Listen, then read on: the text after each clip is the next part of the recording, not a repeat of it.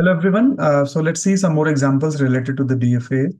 And here the language is given as the set of all strings which has the length less than or equal to 2. It means कि zero length की जो string होगी वो भी accept हो जाएगी, one length की string भी एक्सेप्ट हो जाएगी। तो आपको पता है कि जो सबसे छोटी स्ट्रिंग होती है जीरो लेंथ वाली वो एप्सिलॉन होती है। वन लेंथ की जो स्ट्रिंग होगी वो ए एंड बी होगी।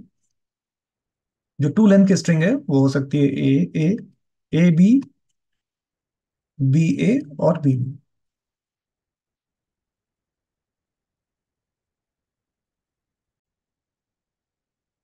So let's form the automata for this. And if Q0 I'm considering is the start state, so the smallest string is the epsilon. So this state should be the final state.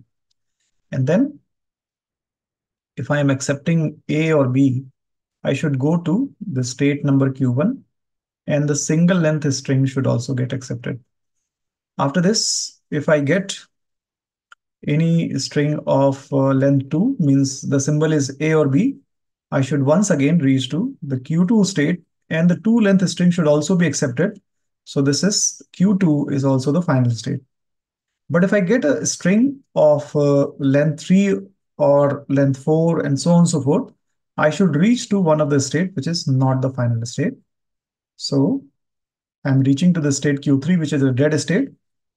If I get any other symbol A or B, in this case, I should stay at the dead state.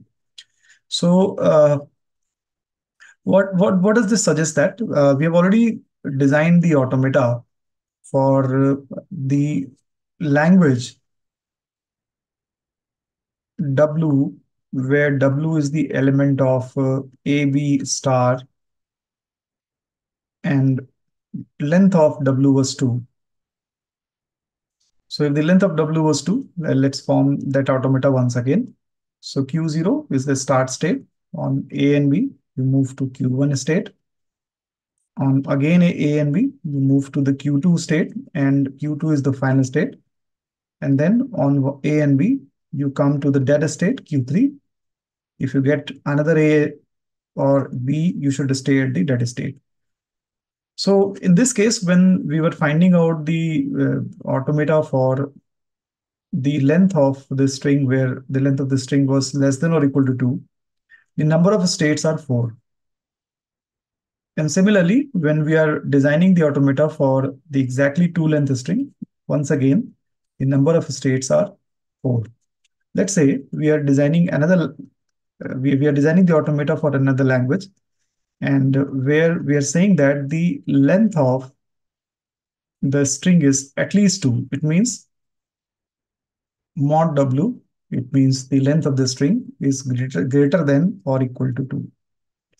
So meaning that the language that will accept the strings will be AA, AB, BA, BB, and then any 3 length string also, AAB, ABB, or the 4 length string, something like AAA, and so on and so forth. So let's design the automata for this. So Q0, on A and B, you move to the state Q1. And then on the transition with A and B, you come to the state Q2. And since 2 length string is going to be accepted by this automata, so Q2 should be final state. If this is a 3 length string, it means that we are getting more symbols on at a state Q2, maybe A or B. You should stay at the final state. It means that if I have the string of lengths, let's say 4, A, B, B, so the transition will be like from Q0, you will move to Q1 on A. With A, you will move to Q2.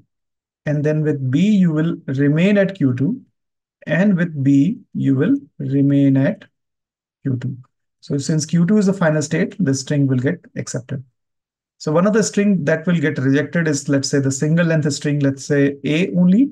So with A on Q0, you move to the state Q1, which is non-final state, and the string will be rejected.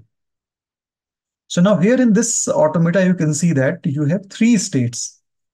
In the previous 2, you had 4 states, but now you have three states. So can we draw a conclusion from here that if I am forming the automata for a language which is of length less than or equal to n, then the number of states in the automata will be n plus 2. If I'm finding it for length n,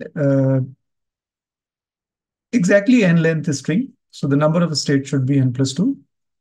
But if I'm drawing the DFA for a language in which the length of the string is greater than or equal to n, then the number of states will be n plus 1. So you should remember this concept because this is a very important concept that will help you to solve many of the gate questions very easily. So thanks for watching this video. We will continue our discussion on the DFA in the subsequent lectures also.